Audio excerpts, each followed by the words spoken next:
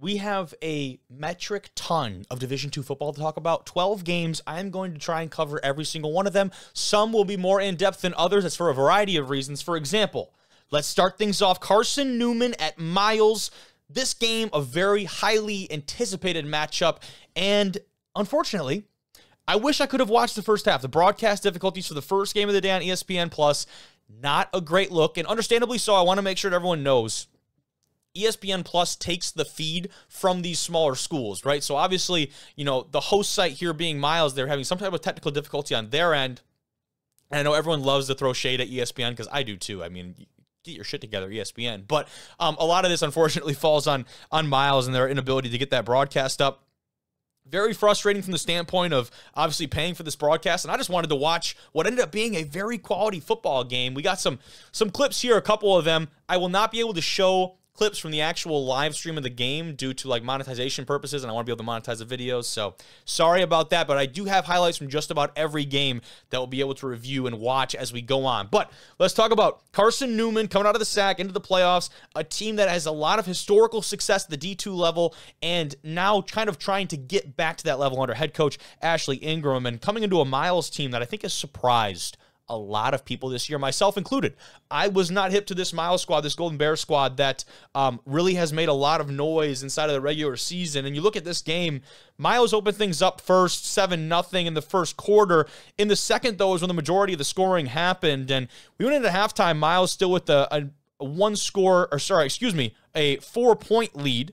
And that's almost where things would end up. Carson Newman hits a field goal in the fourth quarter to make things a little bit more interesting at 14-13. Kind of a questionable decision. Only a 29-yard field goal, which is really odd.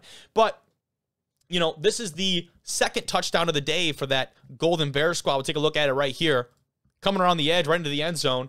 That is Gennaro Scott in the 5-yard touchdown run that would put the Golden Bears up 14-7, had them feeling good in this one. Looks like a really neat environment down there, too. I certainly have not been on campus there, but I like to set up some of those old school buildings up behind the bleachers, the bowl kind of inset there. Really like the atmosphere and what I've seen, at least from some of the clips. And from there, I talk about it. Miles goes on to win this one 14-13. Had a great clip of the celebration from the Golden Bears after this one, and their first playoff win ever for this Miles team. That is certainly reason enough to celebrate. Check it out right here. They take a knee to close things off, and the scene there was pretty awesome. And kudos to them for not going like ballistic. I think a lot of teams, when they pick up kind of those first historic type wins, they overshadow maybe and kind of really do some over-the-top celebration. They certainly earned the right to celebrate, but obviously handle your business at midfield, go through all the regular game day type stuff, and then you get to wear a smile like that if you're part of that Golden Bears team or that fandom, because a very big-time historic win for this team, and they certainly are going to have it cut out for them. You know, a tough task in Valdosta State next week, but for the time being, how about just enjoy this one? Check out the press box right there. Like I said, this is a really neat-looking stadium. But to talk about this game more particularly on the stat side of things, for Miles, I think you look at this 14-13 right there, the final that you see obviously, and you could probably make this assumption, but not a whole lot of offense for this Golden Bears team. And I think the defense stepped up for both sides, but when you had 31 rushes, on the day for this Miles squad and finishing with 69 net yards, combined with only 84 through the air, you're talking about a team at the Division II level that just won a playoff game with 153 yards of total offense. And again, that's not a shot at Miles. I think if anything, it is kind of a testament to the fact that they're able to come and win a game where their offense has struggled to a major degree. Carson Newman outgained them by a factor of 2-1, 305 yards to 153. Not exactly 2-1, but pretty damn close, right? Carson Newman had the better time possession. They had much more yardage on the ground, 179-69 of Miles, 15 first downs to 10 of the Golden Bears. There was a lot of metrics that were going their way. Miles punted the ball 8 times in this one. But at the end of the day, what happened is this team was able to punch in touchdowns when they needed to, and Carson Newman ultimately settled for a few field goals that ended up being very critical in a matchup like this. right? The one interception for Carson Newman, too. I don't think Miles was really able to generate, I'm trying to see turnover-wise. There were one fumble on each side, like nothing too ridiculous there. No outrageous or egregious penalties. I just think this is a classic case of Carson Newman being able to drive down the field and sustain these drives, but are unable to finish them with 6-7 points, right? So kudos to Miles' defense. They are kind of a bend, not break type mentality, I guess, in this one, where they allow the team to go down the field, but when it got into that red zone area, man, things got bad quick for that Eagles offense. Let's move forward. This might be the most ridiculous matchup of the playoffs that I have ever seen. And admittedly, I've not been watching the playoffs for 10, 15, 20 years. This game was absurd. Harding, the defending national champions, the Bison, they go into the jungle at Pittsburgh State, and they handled business.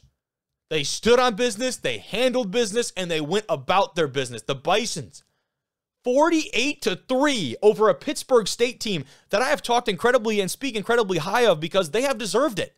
The Gorillas are one of the premier programs in Division II football, and for them to be embarrassed like this on their home field was not on the bingo card for anyone. For anyone, I thought this was going to be such a great game that it didn't deserve to be in the first round of the playoffs. And I still believe Pittsburgh State is one of those top-level, elite-type programs. Footage and highlights here courtesy of KOAM, and as I roll some of this and talk about this game, because I certainly have some thoughts on it, right? We open things up here with a field goal. And Pittsburgh State, that's the opening drive. 3 points against a tough Harding defense, and then they go and do this. A big-time interception. This defense continuing to step up against Harding. Delacruz coughs up the ball in the ensuing series. He's ruled down by the officials. Pitt State challenges it. They win. Gorillas ball. And there were a lot of things going really well for Pittsburgh State at the beginning of this. And I actually want to pause some of the highlights to talk about this game because it's going to get too far ahead before I can really talk about it. So Pittsburgh State feels like they have some momentum early on. The offense was not really doing its thing, but when you talk about being able to generate multiple turnovers defensively, you go down and you score a field goal in your first series, right? Delacruz busts off like a 20, 30-yard run and coughs up the ball at the end of it. They challenged that. They get the ball back. I also love the fact that the Gorillas took a downfield shot right after that. It didn't complete it, but I love the idea of trying to go and make a big kind of swing momentum play. Now, Harding defense, they step up after the turnover. If Pittsburgh State scores after that fumble, they make it a 10-0 game, right? And if you're Harding, running the flex bone, triple option, these are all ifs, people. Like, give me a break here. I have to. That's a game. That's a recipe for Harding. They do not like to be in that situation, trying to play from behind with that offense. Against the Pittsburgh State defense, we've seen had a lot of great success up until this point, right? So for me, that was the critical part of this game. Pittsburgh State, the Gorillas' inability to score and capitalize off that fumble. No field goal, no touchdown, no type of scoring there. That would have been potentially the recipe for disaster for the Bisons. Now, Harding, they did a lot. They did a lot of things offensively. They tried to go to the air after successfully running the ball down the field. It was intercepted. Cole Keelan tossed that one up, and unfortunately for him, Pittsburgh State comes down with it. But the Bisons, they were kind of having their way with this Pittsburgh State defense as the day wore on. And you had this looming feeling as Harding drove down the field in the second quarter that Pittsburgh State had, like I said, missed their opportunity. Here's the interception later on from Dodson. And Harding scores a touchdown on that drive, right? Another Gorillas drive, interception. Harding drives down, touchdown. And then all of a sudden, you're thinking to yourself here, is this game over? And you watch for a couple more minutes, and you're like, holy shit, this game is over. Like, this game has all but been decided. And Harding was absolutely gashing inside, whether it was Delacruz, whether it was the outside with Braden Jay or Spicer, some of these guys that are just hitting here, there, everywhere, outside on the jet, the counter, up in the middle on the dive, whether it's Cole Keelan himself taking the thing, and you got, a really good mismatch. By the way, dude does throw dots. I want to make that very clear. That is a dot. They can do that down there. The boys from Cersei know how to get it done through the air as well. But this Harding team looks absolutely terrifying. It looks like something that you would read a bedtime story to a kid if you never wanted them to sleep at night again. This Harding team is absolutely ridiculous. And now they have a great test. You did it in the jungle, one of the toughest places to play in Division II football. Now you got to go to Lubbers, Grand Valley State. And I'm really excited to talk about that matchup because that is one of the more physical games you could possibly play in all of Division II football. We saw it last year, came down to a fourth quarter drive by Harding. Will it be the same kind of theatrics this year? Something tells me maybe. And I guess I can talk about that at a different time. But Harding looked incredibly dominant in that one, and that cannot be overstated. Let's go to one that had much more of a photo finish than Harding and Pittsburgh State. That being Minnesota State going on the road to South Dakota, taking on Augustana on their home field.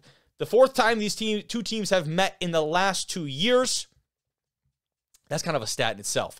These highlights courtesy of our friend Matt Witwicky over at D2Football.com. Wanted to cut these up and show these because they were great stuff that he captured from the game. You got Augie entering the field, both offenses looking pretty lackluster in the first quarter, although Augustana seemed to have the edge on the line of scrimmage. Offensively started to get the ground game going. Now right here, there was a big interception for Mankato and then a huge sack. They rebound with this play. Trayshawn Watson grabs the ball off the Augie defender. That, for me, was the play of the day for this Mankato offense. At the interception, you get sacked, and you rebound with a play like that. Now, Epperson, he left the game in the second quarter. Part of the reason why the Vikings settled for a field goal earlier. He's back here for the touchdown, 16-10 Vikings, doing a little dance in the end zone. The dude was absolutely feeling it. Now, here, the onside kick for the Mavs. With a minute 30 left, they recovered the onside kick. At this point, 19-17, a minute 30 left in the game. That felt like magic happening. Now, though, game-winning field goal as time expires, 34 yards out for the win. Snap, hold, kick, all good. Comes together. Mankato plays spoiler against Augustana. They storm the field and have a hell of a time over there. This game, I mean, talk about absolutely electric, pretty on-brand NSIC football if you watch this one. Just a really fun and exciting game to watch. Not if you were an offensive mind in the first half, I will say. There were some moments there where you're kind of waiting for these teams to figure it out. But, man, really big-time performances. 3 interceptions total on the day. Eckern had 1 for Minnesota State, and then Gunnar Hensley for Augie had 2 through the air, and you saw that MSU Mankato, they capitalized on one of those. Now, the rushing attack for Minnesota State was not really anything that was, anything to write home about, but Jared Epperson also struggled on the day. I talked about he left in the second quarter. I believe it was some kind of foot injury that he was able to shake off, but 21 carries for 66 yards and that 1 touchdown, that's a pretty meager stat line for him. Wouldn't you say, Buzz? That's a pretty meager stat line for him at this level of play, especially. But Mankato, that is a really statement type of win. They had some guys on defense that certainly stepped up. Joey Gatto, hopefully pronouncing that one correctly, had 1 pick on the day, and then Richard A, we'll say, had the other interception. You had 4 different guys with TFLs. How about Nathan Drum, Maven Kretschke, a name that we've talked about a lot on that Minnesota State side, both in the backfield registering some sacks for the Mavericks. And a big-time game, a big-time win for that Minnesota State side. Let's move forward. Let's talk Ashland football, pulling off what might be the upset of the weekend. The Eagles go into Charleston, a team that just dominated the MEC and coming into the playoffs, had the 2 seed behind a dominant Kutztown squad, and this one was a very entertaining game to watch in its entirety. Now, these highlights just from Ashland up on Twitter, go take a peek. But the defense for the Eagles stepped up early. They had a fumble recovery on a strip sack that was really nice. You see Siobhan Wright getting taken down here, and honestly, in the first part of this game, they really minimized his impact. I was very impressed with this Ashland defense, and they had a deep ball touchdown. The broadcast put the points on the wrong side of the scoreboard. I was so confused watching the game. It said Charleston was up 7-0, but I just watched Ashland score the ball, and they kept it up there for a while. The Golden Eagles, they went into Wildcat formation on the goal line. They finally punched it in on 4th down. Siobhan Wright had some more physical runs in that second quarter. Felt like he started to establish himself against that defense, and he did end up having a decent day, all things considered. Broke a couple long runs, turned the momentum for this Charleston squad. This game was very back and forth. The Ashland pass game got hot as the game went on. And this one, 40-38, Ashland wins it with a game-winning field goal as time expired. Trevor Bazinski, 28-42, 435 and 3 touchdowns for the man under center for the Eagles. Siobhan Wright, 42 carries in the day. Talk about an absolute bell cow for this Charleston team. And not the end of the season that he or his teammates wanted, but 42 carries for 226 and a touchdown. He certainly still made his impact. And when I tell you, the longest run of the day for him was 18 yards. He was chunk playing these guys, is in the fact of like not 30, 40-yard gashing type plays. He's going to go get 6. He's going to go get 8. He's going to get 4. He's going to get 5.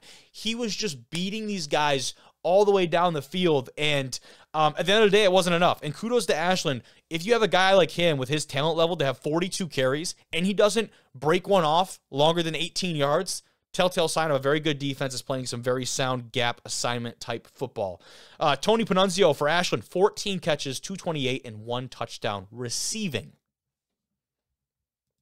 Very impressive.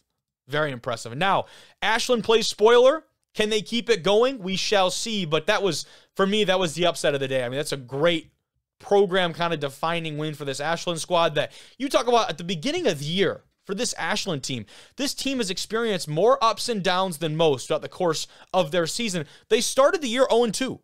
They played, granted, some really quality opponents against IUP and Ferris State to start the year. They went on to win their first 5 in conference play, 6, 7 games in conference play. They lose a tough one against Walsh to kind of close out their conference play in the Great Midwest Athletic Conference. Still end up winning the conference.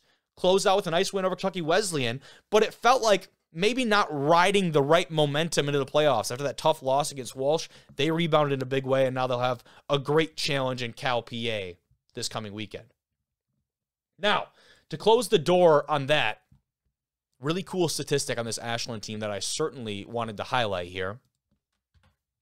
Right here, the Ashland football team trailed 21-10 in the third quarter today at Charleston, but won 40-38. It is the first time the Eagles have won an NCAA D2 playoff game when trailing by double digits at any point. Shout out to you, Dusty. Thank you for the stat, brother. That is an awesome stat and a very telling stat of the fight and the grit of this Ashland squad, and I'm excited to watch them continue along the way. Let's keep it moving. Back in Super Region number 3, Grand Valley State playing host to UIndy, the Greyhounds. Coming into Lubber Stadium, the black unis, the blue pants for this Grand Valley State squad. I'm going to pull it up here in just a second. Absolutely, probably the cleanest look for this GVSU team, I will say. Highlights here courtesy of Fox 17 down there on the west side of Lower Michigan. Let's take a look at the proceedings in this one. Grand Valley, that Laker defense absolutely suffocating. This, though, the big-time play, touchdown pass to Kellen Reed in the back of the end zone. The Greyhound defense, I want to give them kudos. They played outstanding. And these 2 plays right here to Johnson and to Reed for these 2 big, long touchdown plays, that does not tell the story of this game. Grand Valley eventually did wake up. Their offense comes alive. 24-7 final. The Lakers take this one. But this Greyhound attack, they were swarming to the ball early, stuffing the run. I have not seen a team have this much success stifling the Laker rushing attack in a long time, and I want to make sure I give credit where credit is due there, because this UIndy team absolutely deserved it. And when you look at the statistics here in the box score, I think that tells more of an overall story here, and that being that Grand Valley was held to 68 yards rushing on the day. I don't know when the last time that happened was. I couldn't tell you off the top of my head. It feels like it's been a while, and they passed the ball pretty efficiently, and their defensive secondary for Grand Valley stepped up to the plate under 100 yards for this suck up and this offense. Sukup, I'm hopefully pronouncing that one correctly, the quarterback for UIndy. But early on in this game, I think one of the kind of the big swing points, this game, it was 7-0 going into halftime. It certainly felt like it could have been 21-0 Grand Valley. They were determining the pace of play. Their offense wasn't really sustaining drives, but their defense was absolutely suffocating. And the Indianapolis quarterback, he had a shovel pass right into the hands of Jimmy Downs for Grand Valley. He drops it. It would have been an interception on like the 5-yard line. That felt like a potential swing moment. Now, Grand Valley, it didn't come back to bite them in the ass or anything, but that could have been a really big swing play. The Lakers receiver, they recovered a fumble in the second quarter. That game could have already been 21-0, like I said, but GVSU playing kind of as we've come to expect. This Lakers squad we've seen throughout the course of the year, they're not going for style points.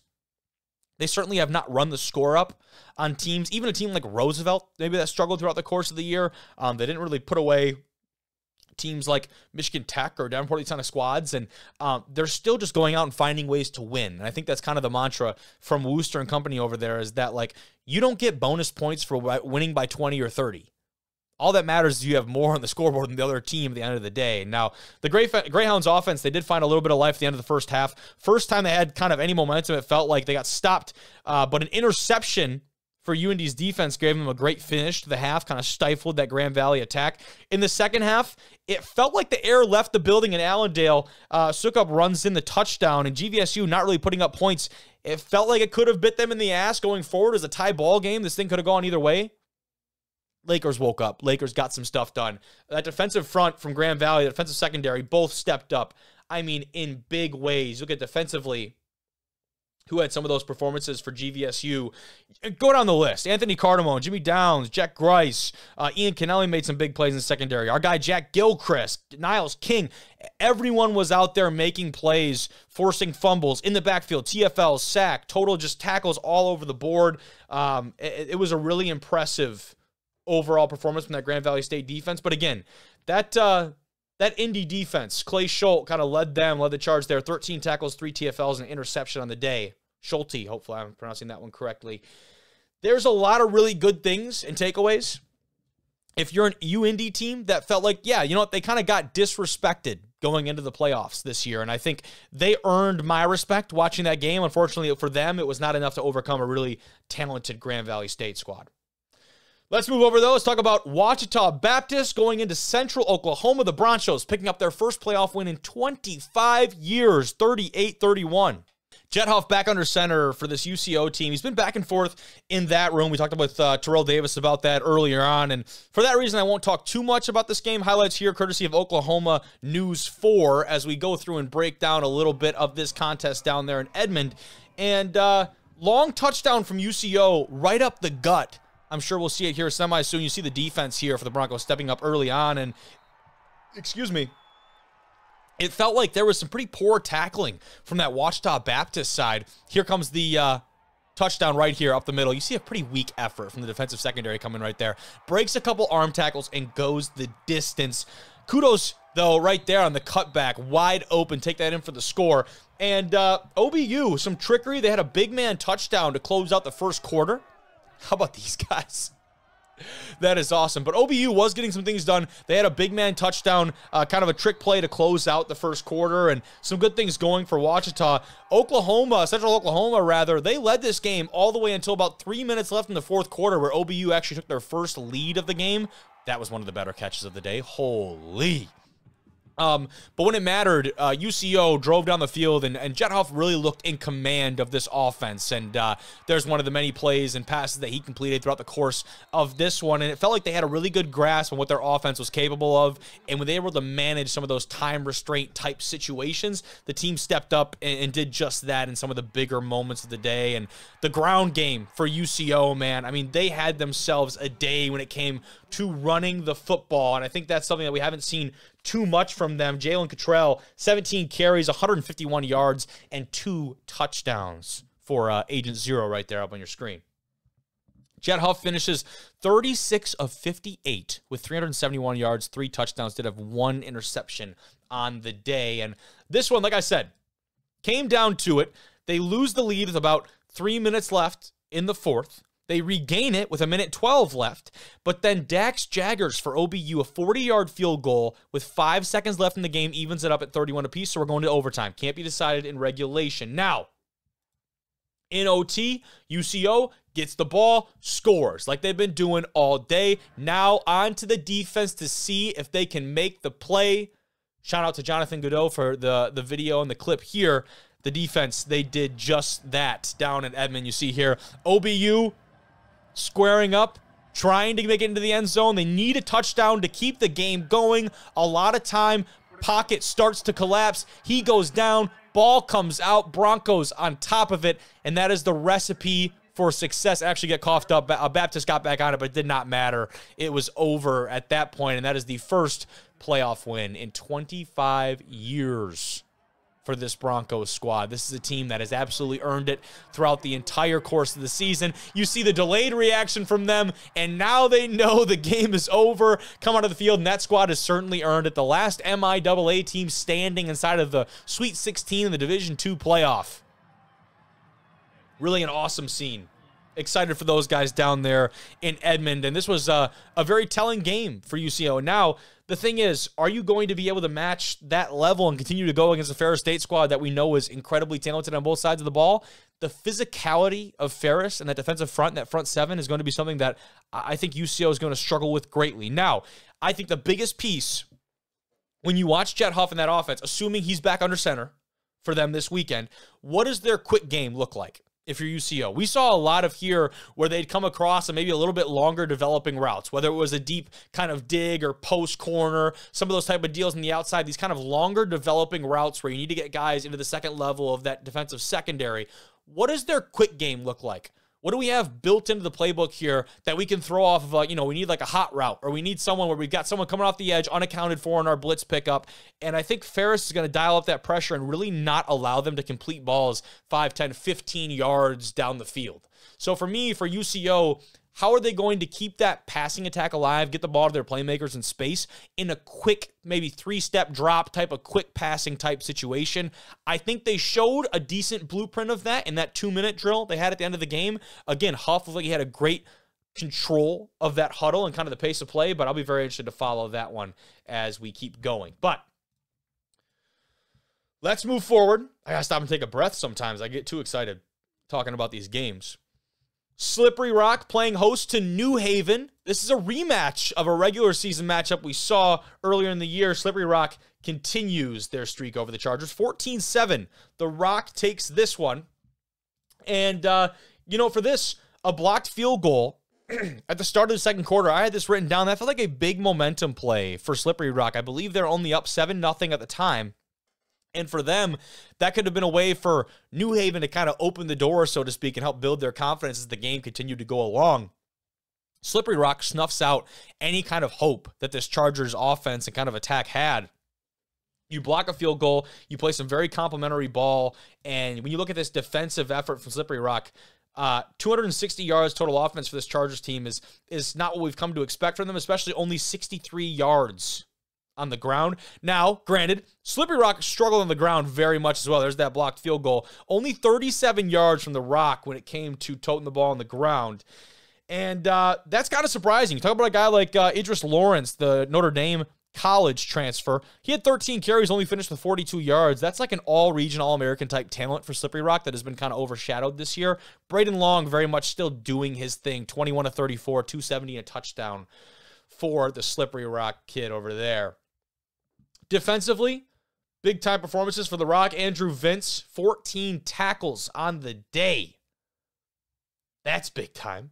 Had a couple other guys register some TFLs. Munchie Johnson, I think, was all over the field. Hell of a name, by the way. Munchie Johnson was all over the field. And this was, again, another statement win for a Slippery Rock squad that, like GVSU, not winning with style points, but really grinding out a gritty type of game and being able to get a result at home. Let's move forward and talk about a very exciting game, that being Virginia Union at Wingate. These highlights I'm about to show here courtesy of WBTV3. Wingate stunned in the first round. Virginia Union overtime win 34-31. The Panthers take this one. I'll get the film up here after I'm not going to make y'all sit through and watch the ad. But the Panthers, this is a huge win for them, and I think they had been doubted. Whether that was because of their recent struggles in the playoffs, the third year the Panthers have made the playoffs, they've been unable to get out of the first round. I think part of that history was certainly part of the reason why they have been doubted coming into this matchup. This Wingate team we've seen play at an incredible clip against some great competition in the SAC throughout the course of the season. I think that was another part of the doubt against Virginia Union is, coming out of the CIAA after that championship performance, it was like, yes, you beat Virginia State, and you had some other good performances throughout the year. How are you going to match up against a team that we know is battle-tested? At their place, they answered the bell, man. They really did. They stepped up to the plate and made some really, really great plays. In this one, it was kind of unfortunate. I will say that I really wish I could have watched more of this. The signal was so intermittent, it wasn't even worth putting on because you get like 30 seconds of gameplay and then it would cut out. So admittedly, I didn't keep this game on for the entirety of it, but a big day for HBCUs around. We talked about Miles earlier on, Virginia Union picking up their first win, I believe, playoff win in their team's history.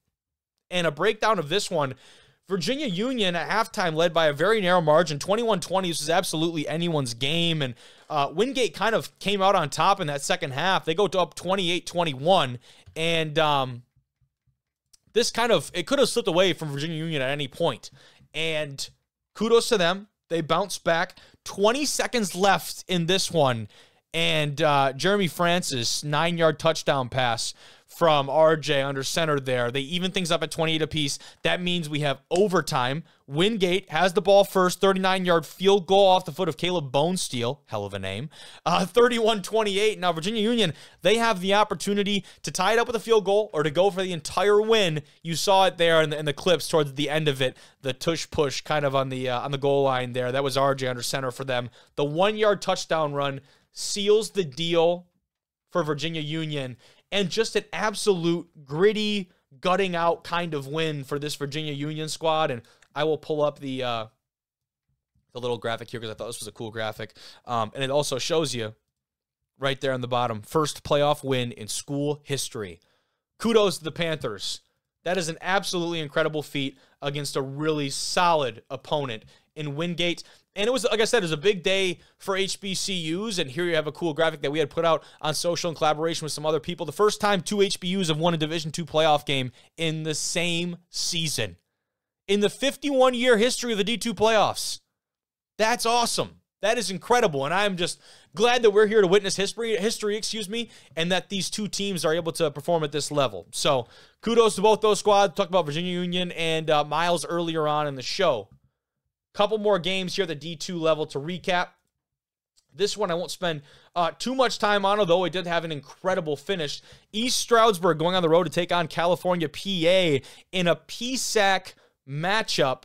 And this one, East Stroudsburg comes out swinging here. 14-10 early in the second quarter. They certainly had some things going.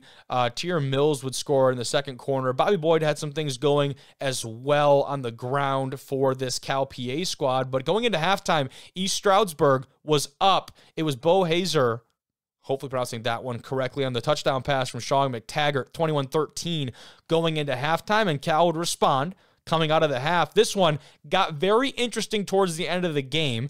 A touchdown pass from McTaggart to John Siggins for ESU gave them the lead 27-19 in the third quarter. It took until the fourth quarter for Cal to respond with a Davis Black quarterback 1-yard run there, a 77-yard drive, 13 plays. We had things tied up at 27-27. Now, back and forth, vying for what would ultimately, assumedly, be the game-winning type of play. Came down to literally the last second. Cal PA has the ball, needs to make something happen. Anthony Bytko, 29 yards as time expires for the Vulcans. There it is. He knocks it through the uprights. The Vulcans advance to the next round. They take this one 30-27. Off the foot of their savior in this one. He had another, I believe, one other kick in this one as well, and 2 other field goals, so was a big part of this Vulcan team. Has been throughout the course of the season, but certainly today felt like a very, very important piece of that. So shout out to him, shout out to that Cal PA squad that is continuing their playoff hunt. Couple more D2 games here. Let's talk about Central Washington at Western Colorado. This one, a late comeback from the Wildcats, not quite enough to give them the edge over the Mountaineers out of Western Colorado. The RMAC team comes out on top here on their own field. 28-21, the Mountaineers take this one. And when you look at this Western Colorado squad did get up relatively early. You look at, in the second quarter, it was kind of anyone's game. And then in the third quarter, 21-10, Western Colorado takes the lead. And a couple scores from this Central Washington squad made things interesting. But it simply just was not enough, too much to overcome here. A Mountaineer team that we've seen has just been really, really proficient defensively and offensively. They play a lot of complimentary ball over there. Drew Nash, star of the show for this Mountaineer team. He was 12 of 21, 164 yards and 3 touchdowns through the air. He also carried it 19 times for 127 yards and a touchdown on the ground. he literally was the majority of their offense on the day. He did a very good job at that. Now, Kennedy McGill for CWU, 17 carries, 113 yards, and a touchdown of his own. Tyler Flanagan had some plays in the ground as well, but McGill under center for that Central Washington squad certainly had some things going. I think the one thing that we've come to associate with this Central Washington team, we didn't really see as many takeaways, generated from this squad. And actually what we saw is that Central Washington fumbled twice and lost both those fumbles in this one. So the turnover battle certainly went the way of the Mountaineers, and they were able to capitalize on that. That was a big part of this game. Central Washington did win the time possession battle pretty decisively by 10 minutes, 35 to 25 minutes, which is really surprising when you think about it. And they were 4-4 in the red zone. But when you talk about some penalties at certain points in the game, and you talk about a couple of those fumbles, those are going to be drive stoppers. And it's really hard to bounce back from that, especially when most of these drives Central Washington was sustaining were on the ground. They had 15 first downs rushing the ball. And something as simple as a big-time penalty can certainly slow down that kind of attack if you're Central Washington. Okay, moving forward, still in Super Region number 4, Bemidji State at Angelo State, the Beavers, who have quite the track record now in recent history coming to the NCAA playoff in their 4th straight national tournament. And for the 2nd year in a row, they go down to Texas and pick up a big-time win against a Lone Star Conference opponent. The Beavers win this one 24-14. Last year, it was UTPB. This year, it's the Rams from Angelo State.